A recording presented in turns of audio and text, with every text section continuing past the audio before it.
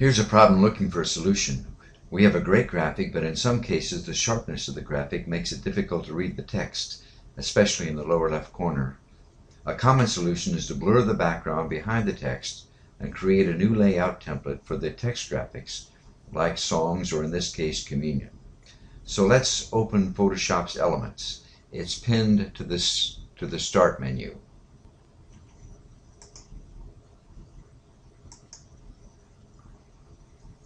Selecting Photoshop Photo Editor,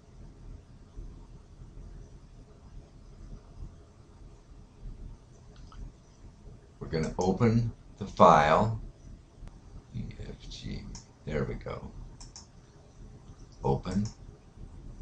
Now I want to make sure that I have Expert selected at the top. I can select Guided or Quick, but the one I want is Expert. We're going to do our modifications in a layer, so I'm going to go up here to the top in the menu, select Layer, and I'm going to duplicate the existing layer. Okay, just select the title. I want to make sure that I've selected the layer over here in the right hand that I'm going to be working on.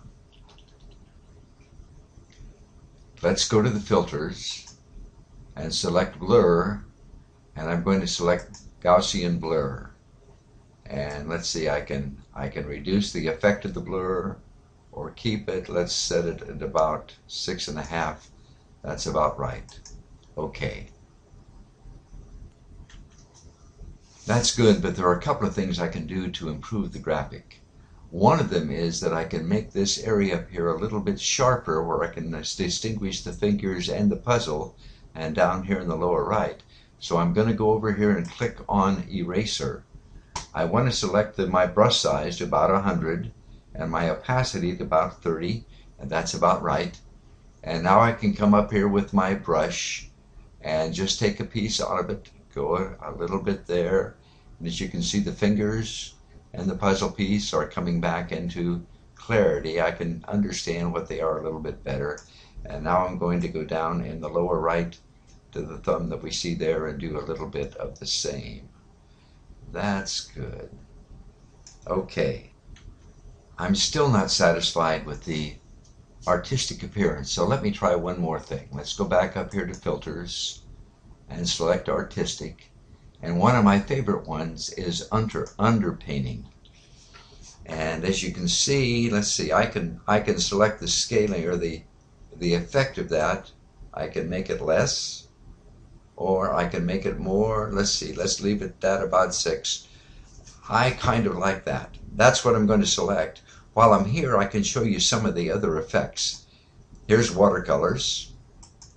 Here's sponge. Here's poster edges. Rough pastels. Smudge stick. Plastic wrap. Palette knife. Paint. Fine grain, fresco, neon, dry brush, cutout, colored pencil. But maybe you can see why I like underpainting. I'm going to select that. Okay.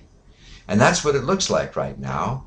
Now what I'm going to do is come up and I'm going to save it. And I'm going to save it first as a PSD.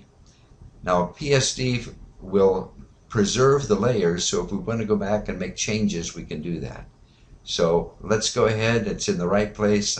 I'm going to save that now. Click.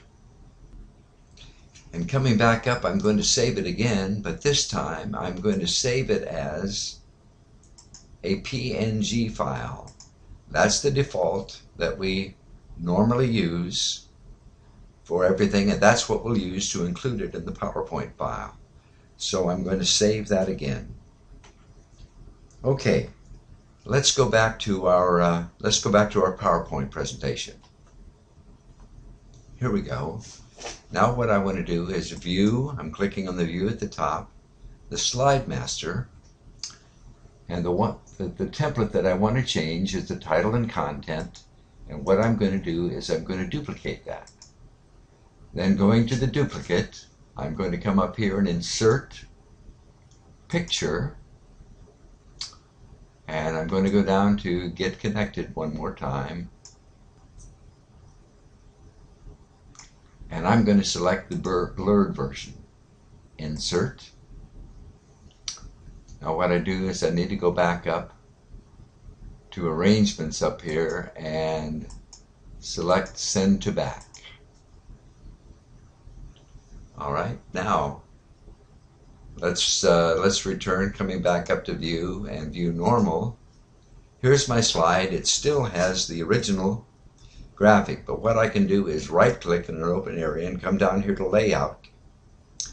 And now I'm going to come over here to this third title and content. That's the blurred that we looked at.